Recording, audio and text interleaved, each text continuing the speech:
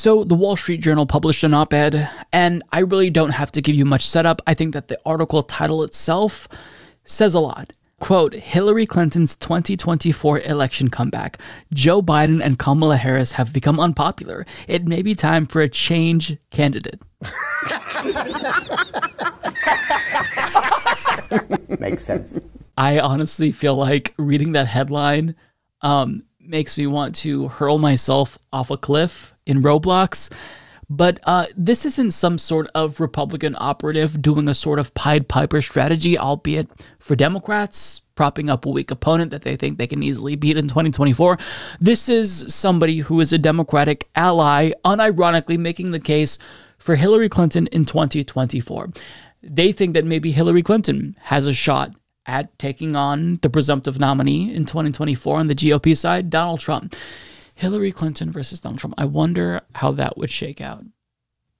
I wonder how that would go. Would Hillary Clinton fare better against Donald Trump than Joe Biden? I really wish there was some way of knowing. I'm losing my mind, people. I'm so sick of this. So let's dive into the article. This is written by Douglas Schoen and Andrew Stein. And here's their argument.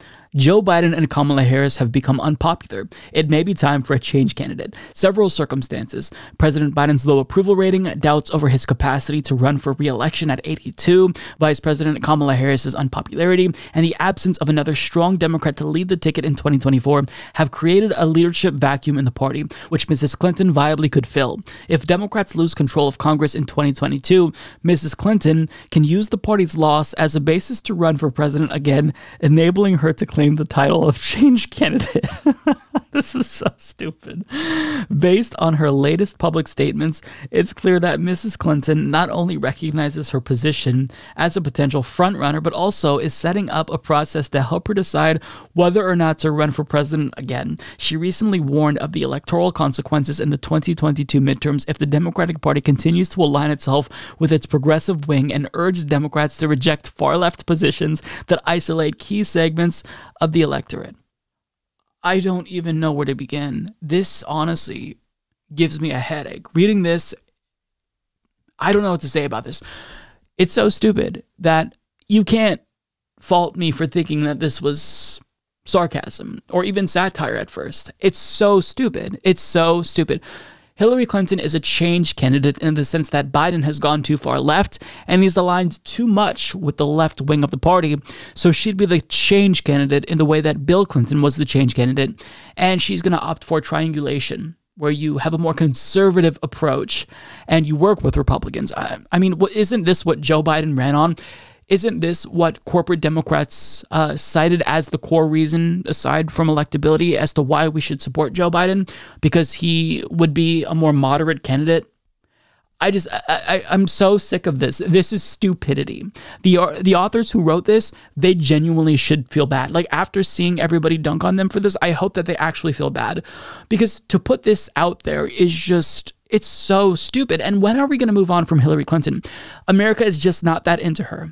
She lost. She ran 1 million times and she lost. I don't know what you expect. I mean, do you honestly think that if she ran again, all of a sudden Americans would embrace her and she'd be more likable and she could beat Donald Trump after already losing to him?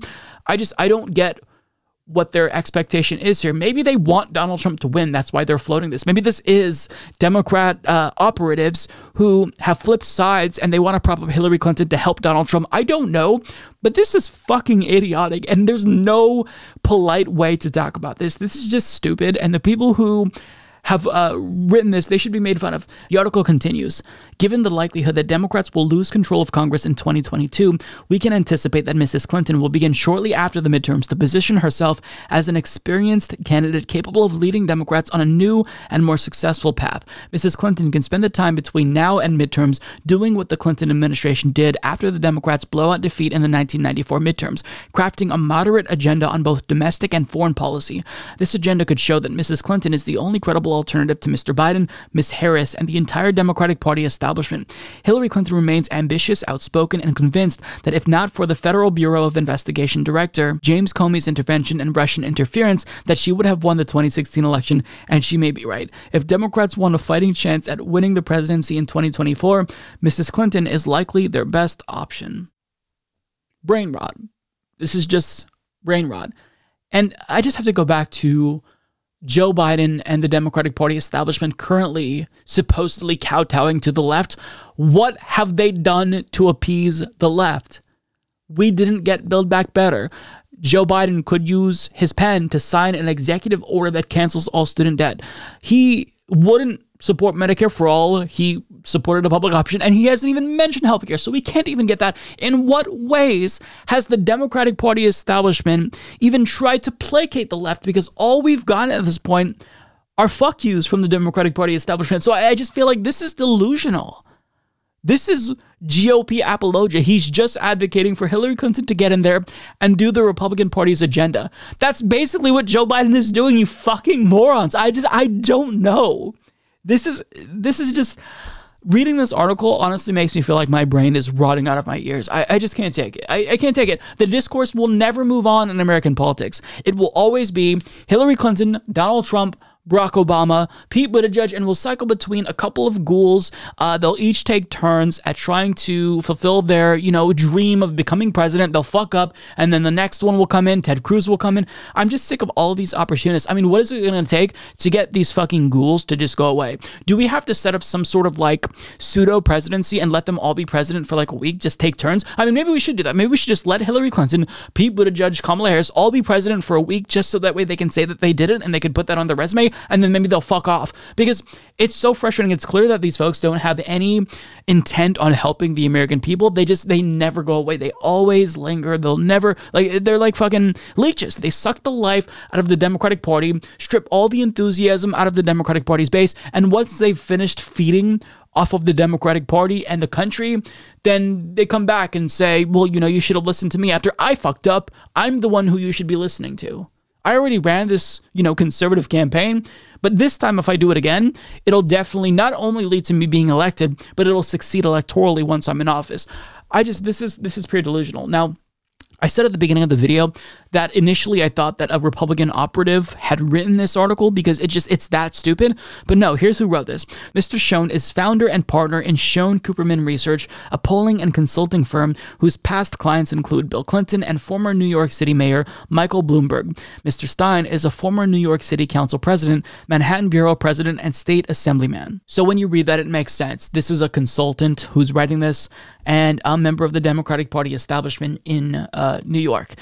Honestly, consultants who the Democratic Party hires, they are the dumbest fucking people in the country. And I say that unironically. I say that comparing them maybe perhaps to the intelligence of QAnon followers. That's the only people who I think they rival in terms of intelligence. I don't know. Is it QAnon followers or Democratic Party consultants? I don't know who's dumber, honestly. And I'm not being facetious. I literally mean that. These are the dumbest fucking people. And Bill Clinton, Michael Bloomberg, makes sense. These are right-wing Democratic Party people who don't like that the party is being taken over, I guess, by the left.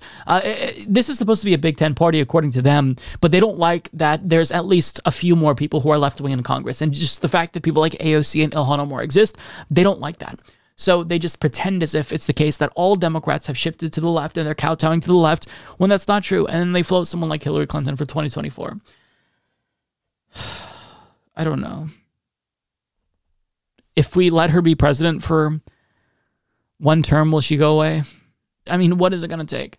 When are we going to fucking move on from Hillary fucking Clinton? I'm losing it. I can't. And right as I'm about to finish recording this, I see this headline from Thomas Friedman in the New York Times. Biden-Cheney 2024? Folks, maybe it's time to just give up on America. I don't know. I don't know. I don't know what to say. I'm just fucking exhausted. I can't take this anymore. My brain is rotting out of my fucking ears. I'm miserable. Make it stop, please. Holy shit, make it stop. Fuck me. Biden-Cheney 2024. It makes Hillary 2024 sound better. I can't take it. I'm gonna come. Do not come. Come.